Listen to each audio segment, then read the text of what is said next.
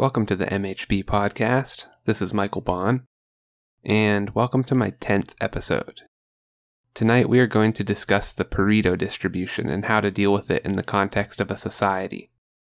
I find this idea particularly fascinating because it's one of those concepts that is pointed out in the Bible long before it is discovered by man. Jesus makes such a clear reference to the Pareto distribution in the Gospel of Matthew that it has become well known as the Matthew effect. Furthermore, the Pareto distribution even applies in places where human beings have never been. There appears to be only one way to counter or reverse the Pareto distribution, and the Bible tells us what it is. So let's break this down together. What is the Pareto distribution? The Pareto distribution is an idea that in any given domain, 80% of the resource potential will be controlled by 20% of the participants. It is named after the Italian civil engineer, economist, and sociologist Vilfredo Pareto. So, if you have 10 people working in a group, 80% of the creative power will collect around just 2 of the people across time. This is why in capitalistic, laissez-faire societies, the resources tend to collect at the top 10 to 20%, forming an elite. This is observable across all of human history where markets have been set free to operate in optimal conditions. The Pareto distribution presents a problem because across time, the resources will continue to collect at the top and create an ever-increasing divide between the upper 10 and 20% and the lower 80 to 90%. Historically, this divide would be allowed to grow until the lower 80% unites against the upper 20% and strips them of their resources. This is a suboptimal solution, however, because the lower 80% will take those resources and set up markets, which will then follow the Pareto distribution right back into the same problem. If that doesn't seem troubling enough, the Pareto distribution is not something that is caused by human beings. We can observe it happening in trees in the Amazon rainforest. The taller trees have access to more sunlight and thus grow even taller. We see it happening in stars. The larger stars have a stronger gravitational pull and thus gain even more mass. The Pareto distribution appears to be a law that is built into the universe. Here's where things get really interesting. Jesus Christ tells us about the Pareto distribution more than 1800 years before Vilfredo Pareto is born. Christ says this, "For to everyone who has will more be given, and he will have in abundance. But from the one who has not, even what he has will be taken away." That's from the Gospel of Matthew, chapter 25, verse 29. In order to properly understand this verse, we should think about it in its context. It comes from Christ's parable of the talents, which reads this, "For it will be like a man going on a journey, who called his servants and entrusted to them his property. To one he gave 5 talents, to another 2, to another 1, to each according to his ability. Then he went away. He who had received the 5 talents went at once and traded with them, and he made 5 talents more. So also he who had the 2 talents made 2 talents more. But he who had received the 1 talent went and dug in the ground and hid his master's money. Now after a long time the master of those servants came and settled accounts with them. And he who had received the 5 talents came forward, bringing 5 talents more, saying, 'Master, you delivered to me 5 talents. Here, I have made 5 talents more.' His master said to him, 'Well done, good and faithful servant.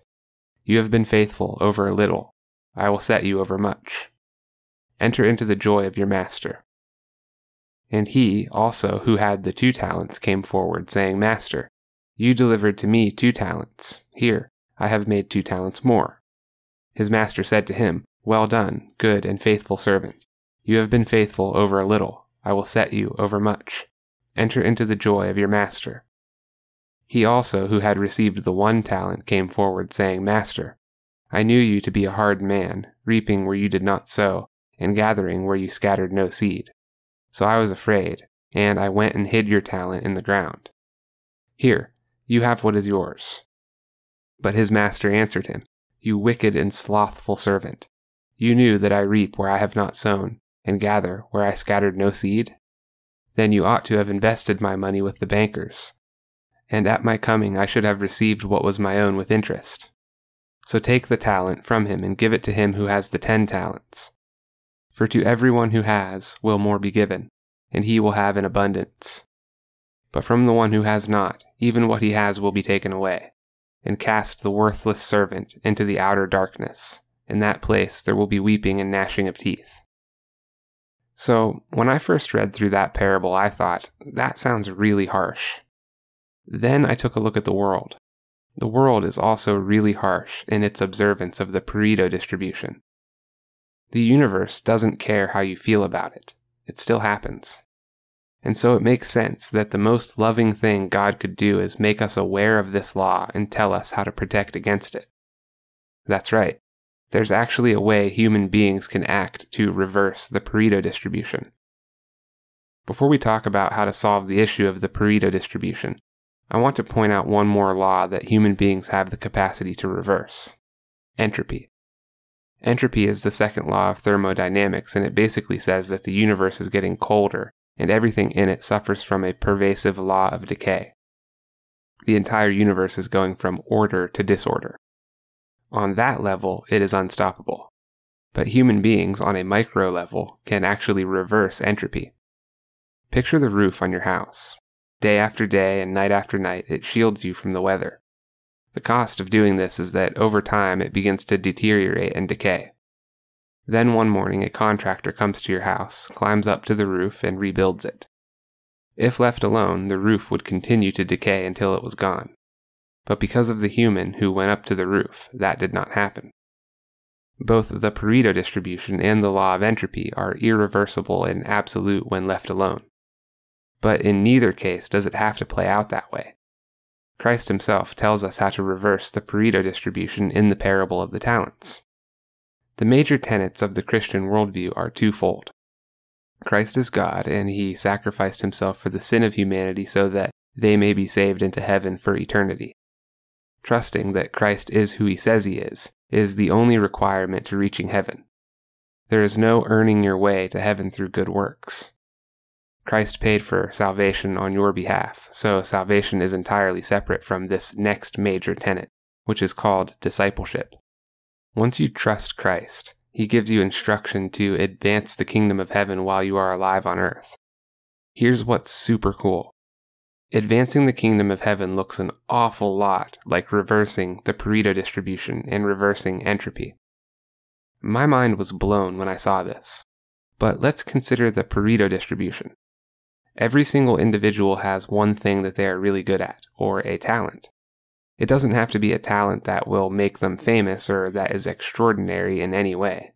Remember, the servant who only received 2 talents was only expected to produce 2, not 20.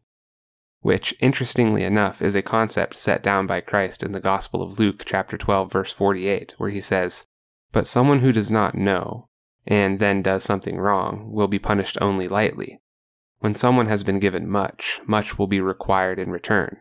And when someone has been entrusted with much, even more will be required." And so you take whatever it is you're good at, and you use that gift to make the world and the people around you better. That's it. That's all it takes to reverse the Pareto distribution and oftentimes entropy. Why does it work like that? Because when you choose to use your talent, you also choose to take the sacrifice upon yourself to absorb the energy cost of doing so. If you're a contractor, you can rebuild someone's roof for free financially, but never without costing someone energy. So you make the choice to sacrifice and absorb the cost, similar to how Christ sacrificed and absorbed the cost.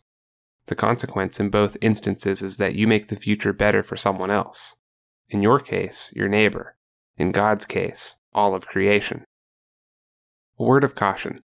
Status quo is an illusion. If you never do anything, you will not stay in the same place, but you will actually fall backwards. There's an interesting conversation to be had about sacrifice and bargaining with the future, which I will talk about in a future episode. But for right now, you should know that doing nothing is actually a negative, and it is not neutral. Then, more obviously, you can also choose to sacrifice and absorb the energy cost to produce destruction for those around you. This is the hallmark of an evil person. So the next time you hear on the news how the wealthy control everything and everyone else is impoverished, just know that is the Pareto distribution at work, and you can contribute to stop it. Tearing down the whole system is not the right answer. Trying to artificially circumvent the law by way of communism is not the answer. The answer is you sacrificing yourself and using your own energy to improve the lives of others in whatever way is unique to your talent. Someone might say, "But I'm just one person. How much of a difference could I make?" The answer is, you can make the difference that just one person would be expected to make. Seriously, you don't have to reverse the whole thing on your own, and you're not expected to. Just do your best according to your own ability. Don't make the mistake of thinking it's a sprint. You're walking with God, and you must make time to rest. Even God rested from his creative work on the seventh creation day. The idea of one individual using his or her specific talent brings me to another parallel we've seen historically. Adam Smith is considered by many to be the father of economics. One of the theories he is famous for is the idea that if everyone in the group is doing what is best for himself, that will create the best result for the group as a whole. Smith understood the power of an individual contribution. Imagine if you took Smith's idea and turned it outwards. One person may be limited in the number of people he or she can help, but imagine if everyone was doing this. What would the world look like if everyone was using his or her talent to make the world and people around them better? You can rest assured, there is a huge ripple effect to everything you do. This is called the butterfly effect. That's a topic for another episode, but it's something to consider. If you use your talent to advance the kingdom of God, i.e., reverse the Pareto distribution and reverse entropy, your impact may travel so far out that you don't get to see it, but God sees it. So you might think, if salvation is paid for by God, and all I need to do to go to heaven is trust in Christ, why bother with good works? The answer is this. Discovering your gift and using it to make the world and the people around you better is the secret to a life that is filled with meaning and purpose. Furthermore, behaving this way actually makes your own life easier. Most people love a person who loves them. Jesus says in Matthew chapter 10, verse 39, "If you cling to your life, you will lose it. But if you give up your life for me, you will find it." If you find this content valuable, feel free to share it and to use it in your own studies. If you'd like to support this podcast, you can do so at www.patreon.com/Michael H. Bond. There is a link in the description. Your generosity goes a long way to promoting the growth of this enterprise and the cause of free speech. Thank you all for joining me this evening, and I will see you in the next episode.